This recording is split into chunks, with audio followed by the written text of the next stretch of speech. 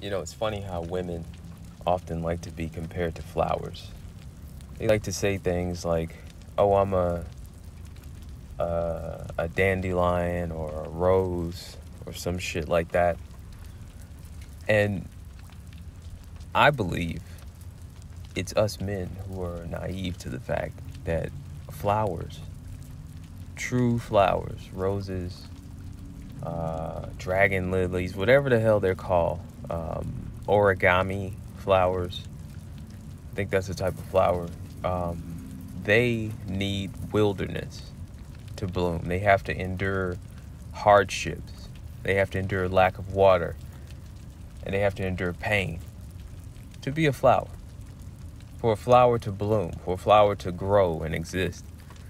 There are flowers that only grow in the desert, and supposedly they're the most beautiful flowers on this earth, right? There are flowers that grow in cities, in random places.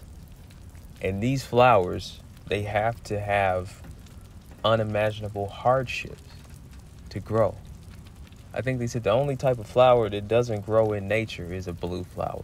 It's completely artificial. And if you think about it, the women of today are blue flowers. They are completely artificial. They're not found in nature. They're man-made. They construct themselves with their makeup, with their push-up bras and their lack of exercise and horrible diets. And they condition themselves with pills that cause extreme fat burning and fat loss.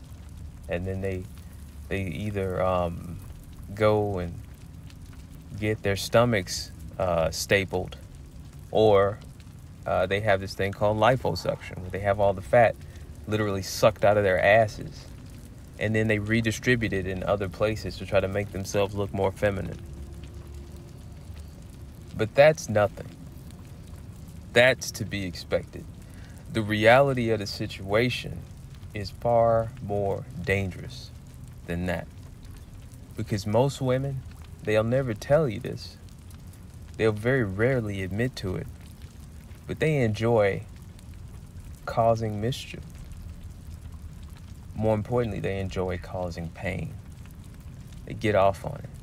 A lot of women. They just get orgasmic delight from inflicting catastrophic amounts of pain.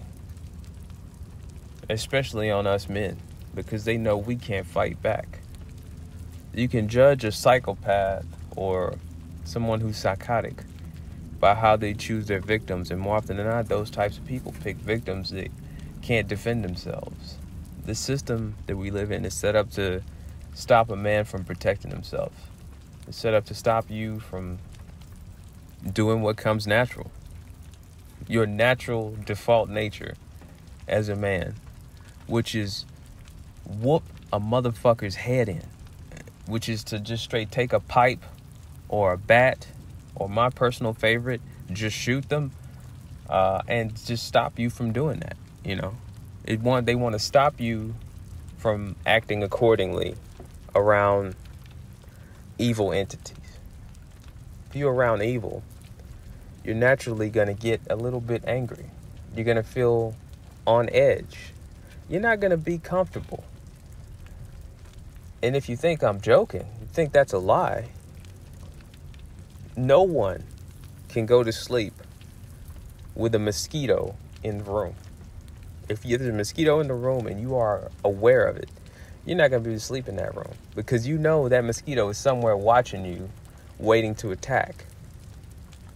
And you won't be able to sleep. You'll be tormented until you find it and kill it, or you get it out of the room. The reality is, we're dealing with very dangerous people. These women,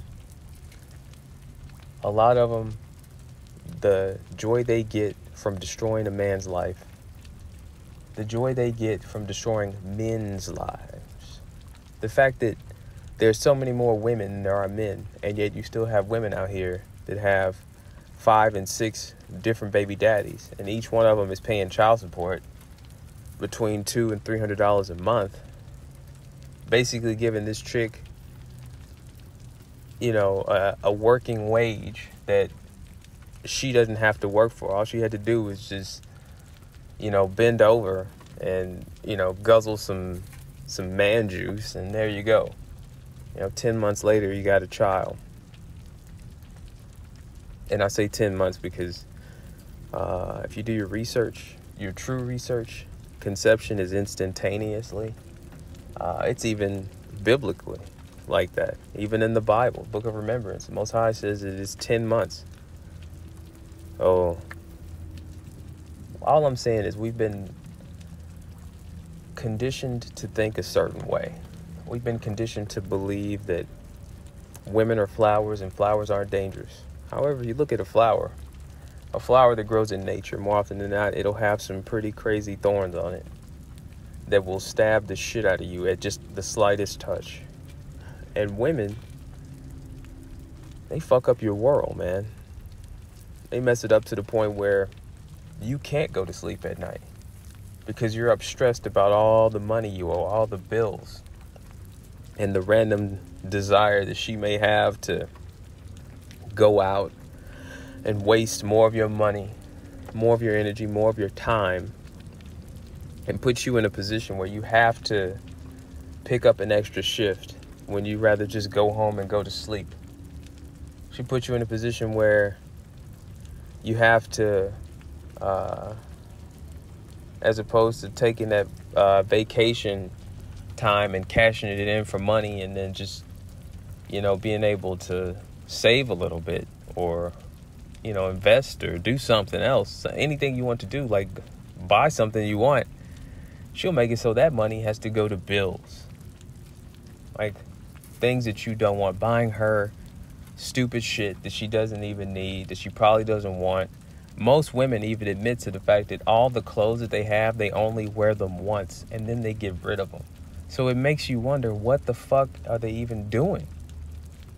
If 80% of chicks are out here purchasing, all of the items, all the buyers predominantly are women, it is goddamn ridiculous. We are basically surrounded by imposters. And the second you turn your back, the second you start doing your tasks, they're going to show up. And they're going to fuck you up. Because that's what they do. Every day, all day. And I have friends and I have family that are married and confused, and they ask me questions like, hey, when are you gonna get married? Why don't you go ahead and get married? I'm like, why? Do I look like I need to suffer to you? Do I look like I need to live a life of torment? No, I don't. A lot of times people see me and I just look too damn happy. I look like I'm just on cloud nine, and it's because I'm not suffering. And if you're listening to this and you're in a position where, you don't owe anybody any money, say you don't have to get up and go to work unless you want to, unless that's what you choose to do. If you can live comfortably without even doing that, hey, I say do that.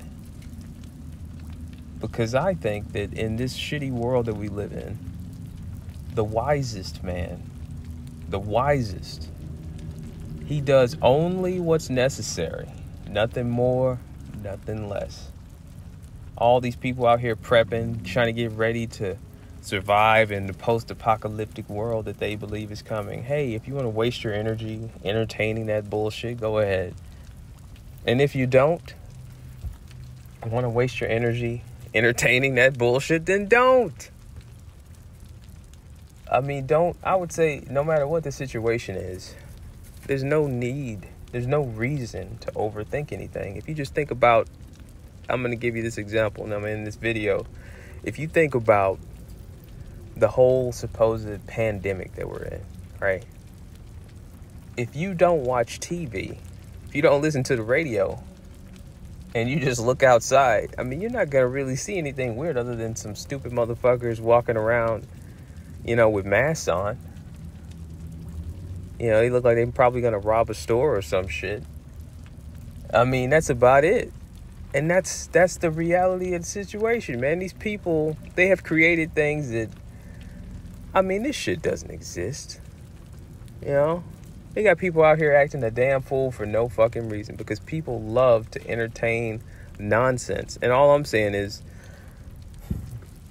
more often than not, people pick the nonsense that they're entertained by.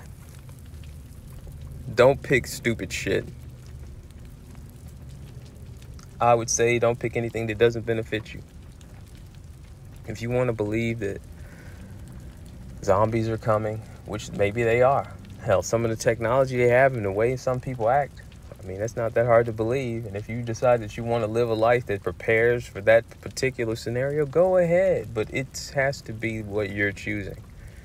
You know, that's how you get wrapped up in other people's bullshit, specifically whatever woman you're dating's bullshit. And you stop living for yourself and you start living for her. And that's when you see all these guys showing up with gray hair and they start going bald and, you know, they can't think right. They can't even hold a proper conversation with you.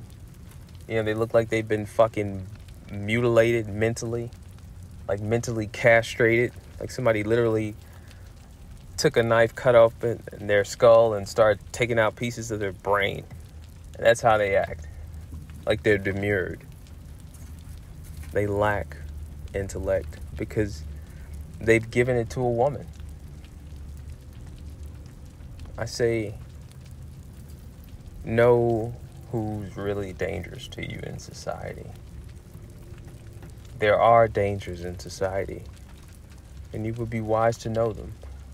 The greatest danger to you is probably that chick that works in the store, or that chick that is homeless on the street, or that chick that, you know, every time you go to work, you know, she's always inviting and warm, and she's just giving you signals to ask her out. That chick that is in class next to you, you know,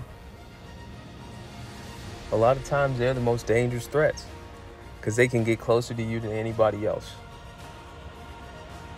So watch out because, you know, it's a world of imposters. Peace.